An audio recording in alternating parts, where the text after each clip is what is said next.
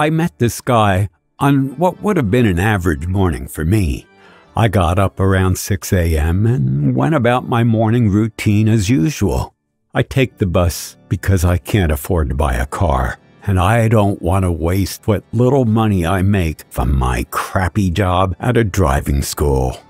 It was around 6:45 a.m. as I made my way to the bus stop. It was still dark outside, and I recalled the wind blowing that morning. It was a nice, quiet morning, one of the many privileges of living in a secluded colony, I guess. Anyway, as I was seated at the bus stop at the end of the street, I heard it. It sounded like a bicycle chain with one of those little bells, on the handlebars. As it got closer, I didn't think it was unusual or terrifying. I live in a safe, quiet neighborhood. There were several other people headed to work who were in a similar situation as mine. But as I was sitting there, daydreaming, someone approached me on a bike, and then I felt a light tap on my shoulder, which made me jump. It was an average-looking man with an average build, I think about 5 feet 10 inches. When he saw me jump up, he apologized and said, "I'm sorry that I startled you." I was a bit shaken up, but I told him, "It's fine." And he said, "What a beautiful day it is." And then suddenly he repeated the same thing again, saying, "It's a beautiful morning." Meanwhile, I was thinking to myself, what the hell was that all about?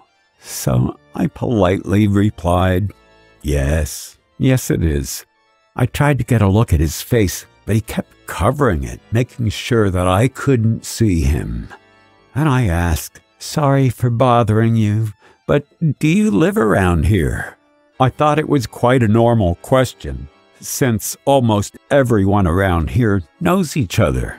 Then he simply replied, "I wouldn't say so. No." So I asked, "Do you need some help getting around?" He seemed puzzled by that, as he paused for a second, and then he said, "I hope it's not too much of a bother, but could you help me to find Brook Road?" And I said, "Not a bother, just take a right here and keep going straight until you get to the third light." He said thanks, and with that, he was off. And the rest of the day went without incident, and I had forgotten all about what had happened, at least until the day after. I was sitting on the same bench from the day before, waiting for my bus, when I heard a bicycle approaching. When I turned around, I saw it was the same guy from yesterday. He stopped in front of me again. I said, "I don't believe I caught your name. Mine is Anne." For a second he looked strangely at me, as if I was speaking to him in another language. After an unusually long pause, he said in a rather tired-sounding voice, "My name is Andrew." Then I said, "Nice to meet you, Andrew." I asked him if he needed any help getting around. "Do you think you'll be okay on your own?" "It's a bit brighter today. I think I'll be fine." He thanked me. I told him that he looked a bit pale and asked if he wanted to borrow my jacket, saying it's kind of big on me anyway. There was a bit of a chill in the air that morning, and I worried that he might catch a cold. He paused before telling me I would like that. He said that, "Thank you very much." So I gave him my oversized jacket, and without another word, he was off. The next day, when I heard the bike's chain and that bell, I already knew who it was. I saw Andrew, but something inside my head was telling me that something appeared strange, not quite right. He was halfway down the street. He got off his bike and instead was walking with it. More like leaning on it. I noticed that his bike's frame was all crooked and bent, and he was walking with a limp. I assumed that he was leaning on his bike for support. At this point, I was very worried about Andrew. "Is there anything I can do for you, Andrew? You don't look so well. Maybe a bottle of water," I suggested, but he declined my offer before having a coughing fit. I mean, it was so loud you could hear it all the way down to the end of the street. I patted him on his back, and he appeared to look better, as if my pat suddenly cleared or dislodged something from his throat. He then took a second before saying, with a weaker voice than the day before, "I want to show you something on Brook Street. You know, the one you gave me directions to," he said before going into another coughing spell.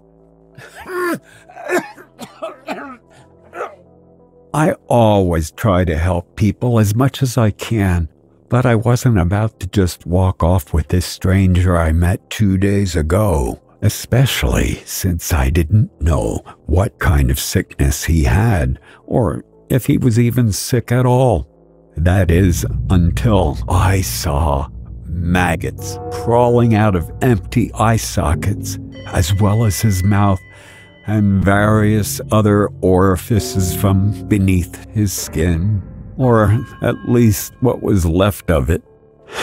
Most people would have probably freaked out at this point, but I saw true pain in his eyes. So after a lot of thought, I decided to go with him. Probably not the smartest decision I've ever made, but definitely the best one, and the one that got me here at that. I stood up and we walked for what seemed like about 30 minutes or so. We walked until we got to Brook Street, until we passed all 3 streetlights. There we were at a terrible crime scene. More specifically, a hit and run. There was yellow police tape and everything. I connected the dots, and I guess I made a surprised kind of expression because Andrew said, "Yes, I'm the victim of this hit and run," and said, "The next morning when I woke up, I thought it was just a bad dream." Then he went into another coughing episode.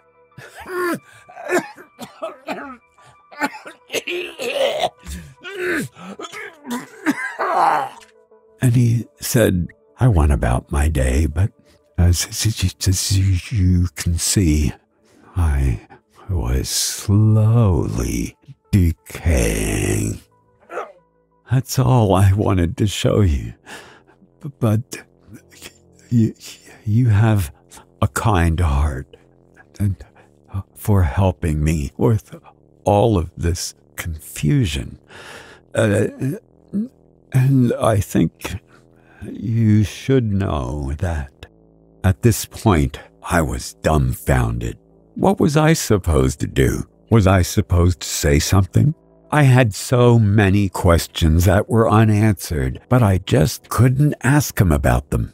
I was too shocked even to move. After a while of me just standing there, I made my way back to the bus stop. But when I checked the time, it hadn't moved since my first encounter with Andrew earlier. The whole day, though, the encounter with Andrew was all I could think of. I asked myself if I was going insane. I had managed to fall asleep later that night when suddenly I was awoken by that distinct sound of a bicycle chain, as well as the one of those little bells on the handlebars. Then I felt a light tap on my shoulder, and I jumped.